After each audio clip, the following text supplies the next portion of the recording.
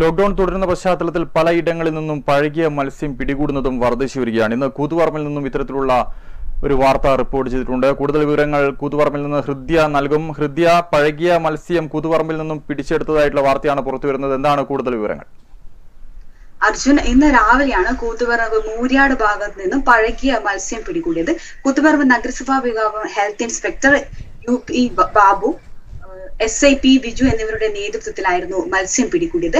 കൂത്തുപറമ്പ് മൂര്യാട് ഭാഗം എന്ന് പറയുന്നത് ഹോട്ട്സ്പോട്ട് മേഖലയാണ്.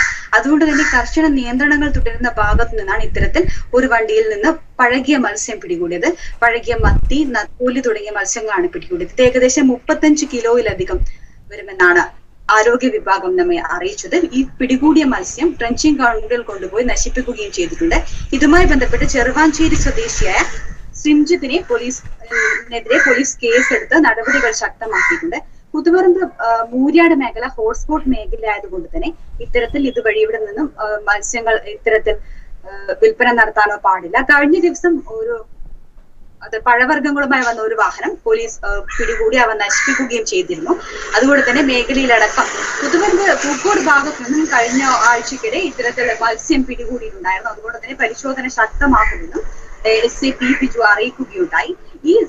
ഈ സമയങ്ങളിൽ, ഈ ലോക്ക്ഡൌൺ സമയങ്ങളിൽ പലപ്പോഴും മത്സ്യബന്ധനം നടത്തുന്നതിനൊക്കെ നിയന്ത്രണങ്ങളുണ്ട്. അതുകൊണ്ട് തന്നെ ഇത്തരത്തിൽ വണ്ടികളിൽ നിന്നും എത്തുന്ന മത്സ്യങ്ങൾ പലപ്പോഴും പഴകിയതാകാൻ സാധ്യതയുണ്ടെന്നും ജനങ്ങൾ ജാഗ്രത പാലിക്കണമെന്നും SIP ബിജു അറിയിച്ചു. വരും ദിവസങ്ങളിലും ഈ മേഖലകളിൽ പരിശോധന തുടരുമെന്നും അറിയിച്ചിട്ടുണ്ട്. ഈ മത്സ്യം ആ മേഖലയിൽ വിൽപ്പന നടത്തുകയായിരുന്നു, അതോ ഈ മത്സ്യം മറ്റു സ്ഥലത്തേക്ക് കൊണ്ടുപോവുകയായിരുന്നു?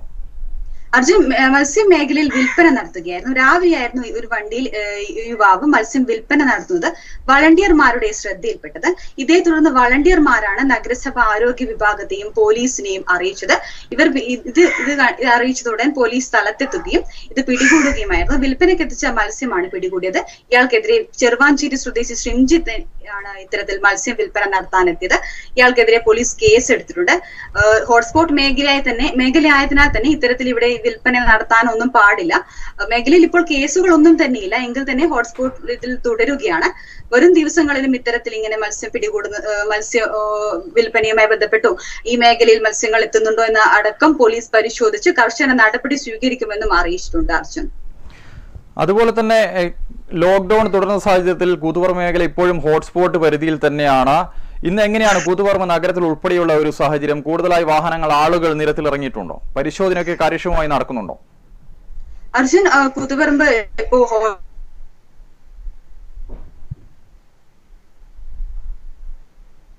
ഹോട്ട്സ്പോട്ടിൽ തന്നെ തുടരുന്ന പരിശോധനകൾ, വാഹനങ്ങൾ, അതായത് കഴിഞ്ഞ ആദ്യഘട്ട ലോക്ക്ഡൌണിൽ നിന്ന് വ്യത്യസ്തമായി ചില വാഹനങ്ങൾ പുറത്തിറങ്ങുന്നുണ്ട്. അത് കഴിഞ്ഞ ദിവസത്തിന് സമാനമായ സ്ഥിതി തന്നെയാണുള്ളത്.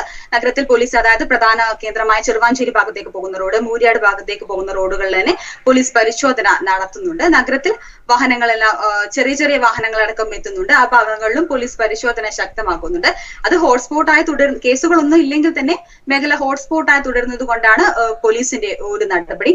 അതുപോലെ തന്നെ മെഡിക്കൽ ഷോപ്പുകളും പച്ചക്കറി കടകളും അവശ്യ വസ്തുക്കൾ വിൽക്കുന്ന കടകൾ, ബേക്കറികൾ, കഴിഞ്ഞതിൽ നിന്ന് വ്യത്യസ്തമായ 2-3 ബേക്കറികളും അതുപോലെ ഫ്രൂട്ട്സ് കടകളും അടക്കം തുറന്നിട്ടുണ്ട്. മെഡിക്കൽ ഷോപ്പുകളിലും സാമൂഹിക അകലം പാലിച്ച് വളണ്ടിയർമാർക്ക് മാത്രമാണ് മരുന്നുകൾ നൽകുന്നത് എന്ന കാര്യത്തിൽ പോലീസ് നടപടി ശക്തമാക്കിയിരുന്നു. അതുകൊണ്ട് വളണ്ടിയർസിന് മാത്രമാണ് ഇപ്പോൾ മരുന്നുകൾ അടക്കം നൽകുന്നത്. കൂത്തുപറമ്പ് മേഖലയിൽ തന്നെ വാഹനങ്ങൾ നിരത്തിൽ ഇറങ്ങുന്നുണ്ടെങ്കിലും പോലീസും പരിശോധനയുമായി മുന്നോട്ട് പോകുന്നുണ്ട്.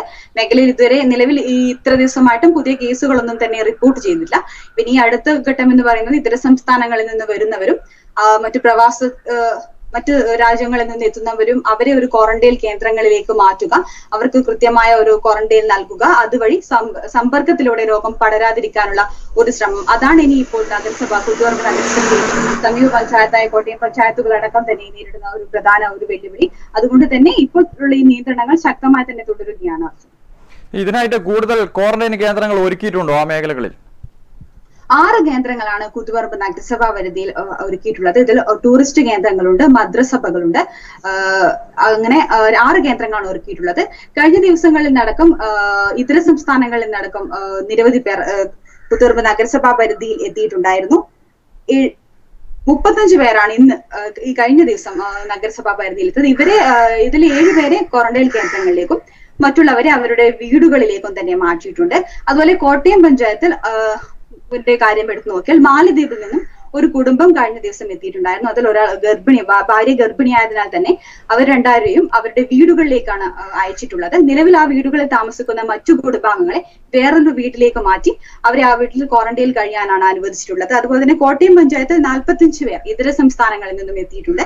ചെന്നൈ, ബാംഗ്ലൂർ എന്നിവിടങ്ങളിൽ നിന്നാണ് ഇവരെത്തിയിരിക്കുന്നത്. ഇവരെയും അതുപോലെ വീടുകളിൽ തന്നെ ക്വാറന്റൈനിലാക്കിയിട്ടുള്ളത്. വീടുകളിൽ ഉള്ള അവിടെ താമസിക്കുന്ന മറ്റു ബന്ധുക്കളെ വേറൊരു സ്ഥലത്തേക്ക് മാറ്റിയാണ് അവർക്ക് വീടുകൾ ക്വാറന്റൈനിൽ ഒരുക്കിയിട്ടുള്ളത്.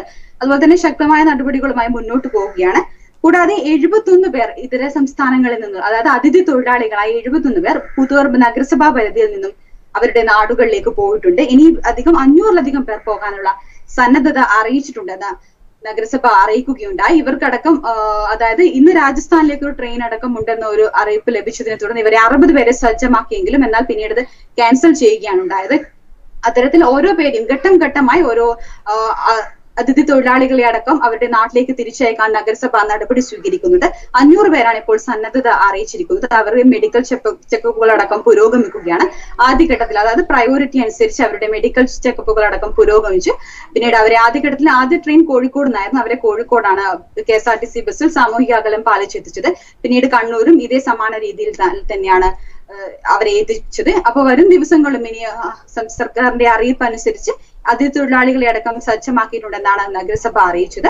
വരും ദിവസങ്ങളും അതുപോലെ കൂടുതൽ പരിശോധനയുമായും എത്തുന്ന പ്രവാസികൾക്കടക്കം കൂടുതൽ സജ്ജമായ ഒരുക്കങ്ങൾ നടത്തിയിട്ടുണ്ട് നഗരസഭ. അതുപോലെ തന്നെ കഴിഞ്ഞ ദിവസം എത്തിയ പ്രവാസികൾ ആരും തന്നെ കൂത്തുപറമ്പ് നഗരസഭാ പരിധിയിലുള്ളയോ കോട്ടയം ഭാഗത്തുള്ള പഞ്ചായത്തിന്റെ ക്വാറന്റൈൻ കേന്ദ്രങ്ങളിൽ ഇല്ല എന്ന് ഉറപ്പുവരുത്തിയിട്ടുണ്ട്. അവർ അന്വേഷിച്ചപ്പോൾ അത്തരത്തിലുള്ള വിവരമാണ് ലഭിച്ചത്. അവർ കണ്ണൂർ തന്നെയാണുള്ളത്. അപ്പോൾ ഇനി വരുന്നവരെ മറ്റും അവരെ സ്വീകരിക്കാനും സജ്ജമാണെന്നും എല്ലാ ക്വാറന്റൈൻ കേന്ദ്രങ്ങൾ സജ്ജമാണെന്നും എല്ലാ ഒരുക്കങ്ങളും പൂർത്തിയാക്കിയിട്ടുണ്ടെന്നും സമ്പർക്കം വഴി രോഗം പടരാതിരിക്കാൻ എല്ലാ നടപടികൾ സ്വീകരിച്ചിട്ടുണ്ടെന്നുമാണ് നഗരസഭ പഞ്ചായത്ത് അധികൃതർ നൽകുന്നത്.